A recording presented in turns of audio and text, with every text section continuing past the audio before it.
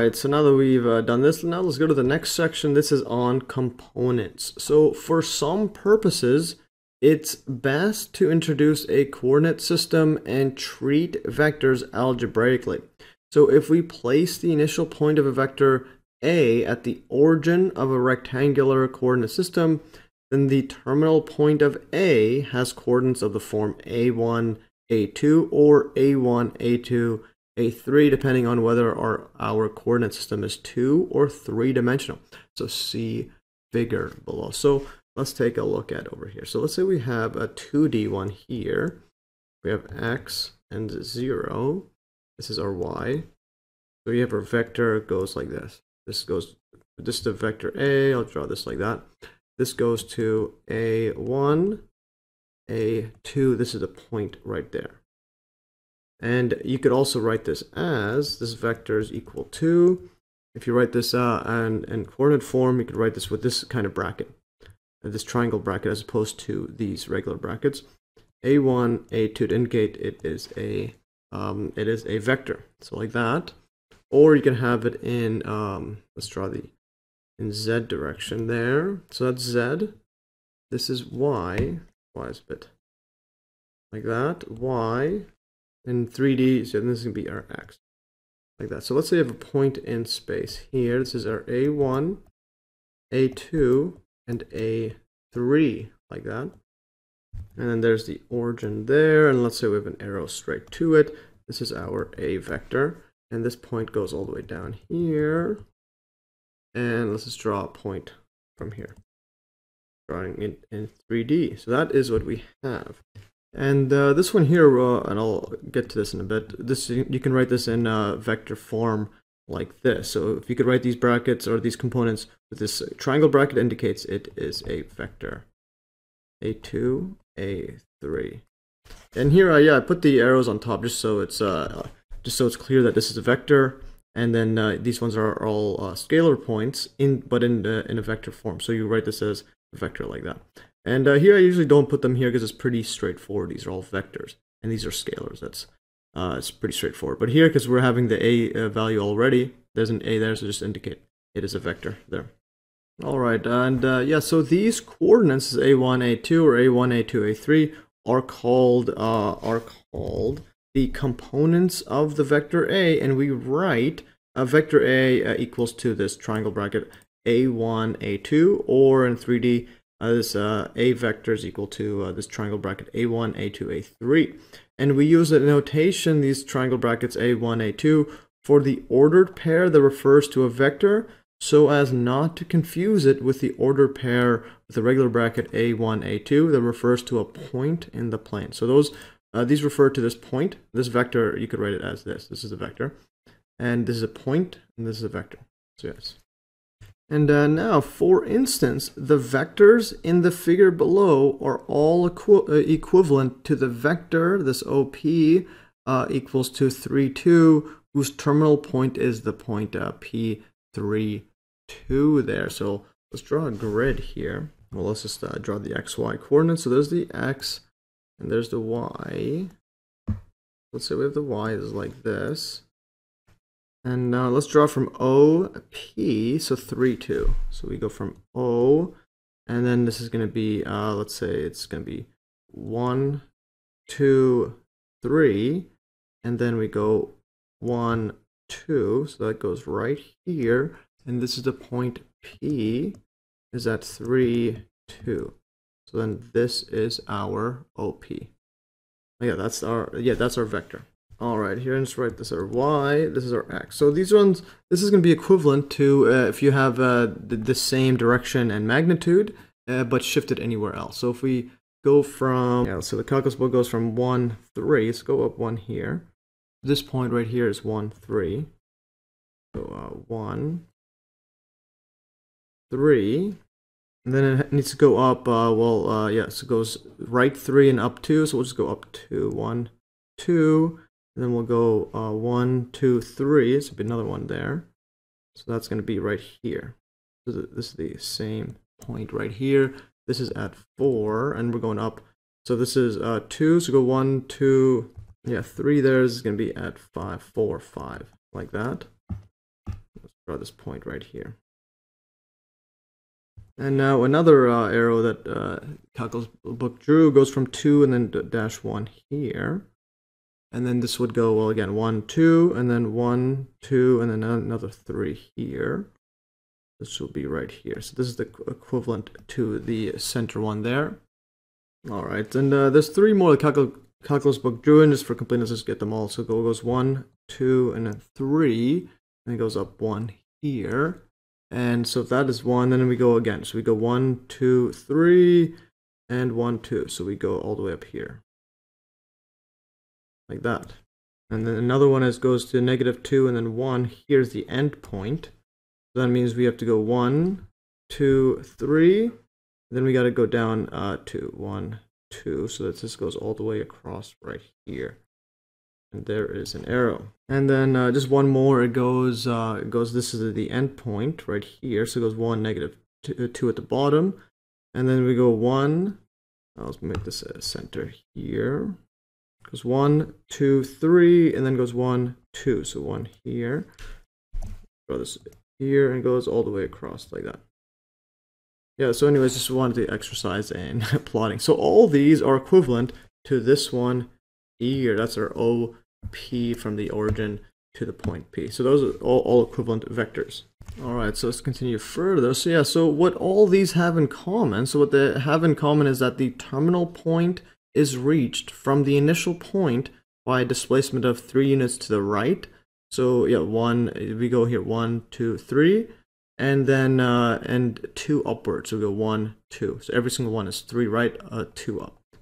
So we could think of these geometric, we can think of all these geometric vectors as representations of the algebraic vector A equals to 3, 2 there, these triangle brackets.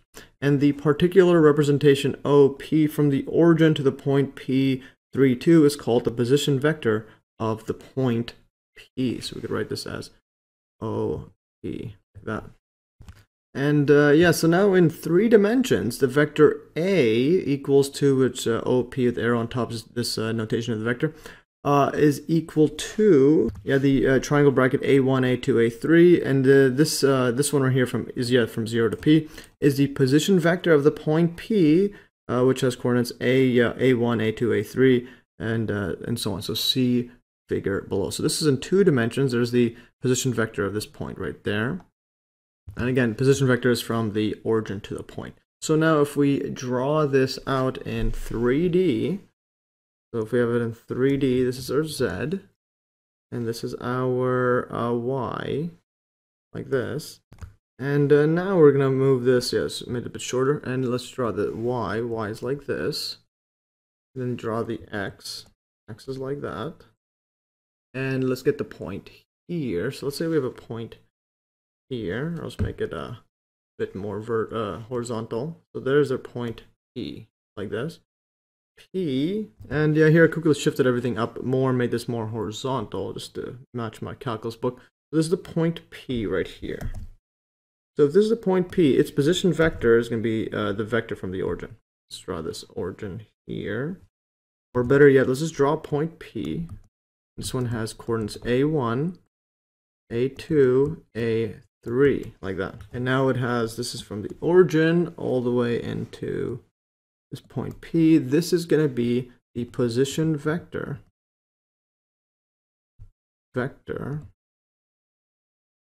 of P, and this is right over here. I'll make this capital P. All right, so now that we have this, and now what we'll do is, well, let's take this further. So let's consider any other representation, we'll call that from A to B, of this A, where it has a position vector OP. So from 0 to P, it's over here, but we'll just take this exact same vector, but move it anywhere else. So where the initial point is A, and then has coordinates x1, y1, z1, and then terminal point is B, x2, y2. Z2. So let's say we start off instead, we'll go up to this point A. So we have this point A. This has x1, y1. This is going to be our z1. And now we're going to want this exact one right here. So this is OP. like that. But again, this is just our vector A in OP form, in position vector form. So we're going to have now, instead of OP, we're going to go from A to P. And this one's going to go all the way up to the exact same parallel there. This is going to be up to this point P. I mean, up to point B. That is our point B, and it has coordinates x2, y2, z2, like that. And this is our A is equal to this representation, A to B vector. All right, so now if this is this vector right here, AB, is equal to this A vector, the same as exactly this one here, if there's just different representations of the same exact vector, then we must have these coordinates has to be, well, just this one here added by these exact coordinates here. So you're moving exactly the same displacement there. So thus we must have x1 plus a1 equals to x2. And also we have to have y1 plus a2. So we have to go, this a2 has to add with this one, has to equal to this. And so on, this equals 2x, this is going to be y2. And then likewise, we must have z1 plus a3 has to equal to z2. So in other words, this right here has to be equal to b, and this is going to be x1 plus a1. And then the y2 has to be y1 plus a2. And one more actually. And then last one, z1 plus a3, like that. And now what this all means is, well, we could just take this over and move it to the other side. Same thing with here, y move it to the other side, z move it to the other side. So we subtract x1 from x2 and so on. So we get, this whole thing becomes a1 is equal to x2 minus x1. And then a2 is equal to y2 minus y1. So we could solve for these differences right there. And then a3 is equal to z2 minus z1, like that. So we just write them all like this.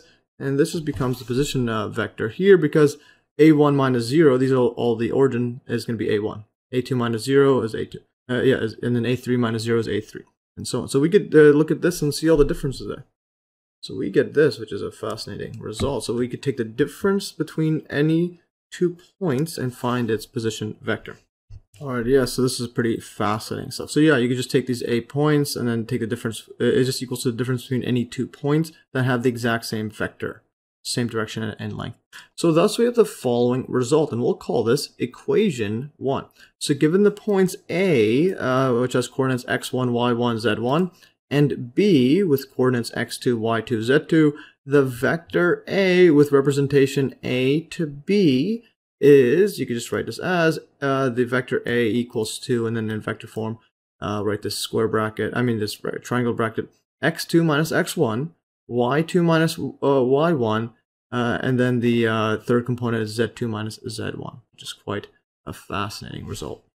All right, so now let's take a look at an example. So example 3. So this one states, find the vector represented by the directed line segment with initial point A, 2, -3, and 4. So the coordinates 2, -3, 4, and the terminal point B, which the coordinates has -2, 1, 1. So let's look at the solution. So by equation 1, so this one right here, the vector corresponding to A, B, this equals to, and here we'll just write this as A. Let's call this vector A. This equals to A, B, and this just equals to, and in vector form, so we're going to have the difference. So it goes from B minus A. So we'll go -2 minus 2, -2 minus 2, and then we'll get 1, this is our y2, minus y1. So we'll have 1 minus -3, and then we'll have it, yes, and then the last one here we'll have z2 minus z1, so 1 minus 4, so 1 minus 4, like that. So this would equal 2, -4, and then 1 minus -3, that's 1 plus 3, that becomes 4. Negatives become positive, and then the last one, 1 minus 4 is equal to -3, like that. So yes, this is our vector, like that.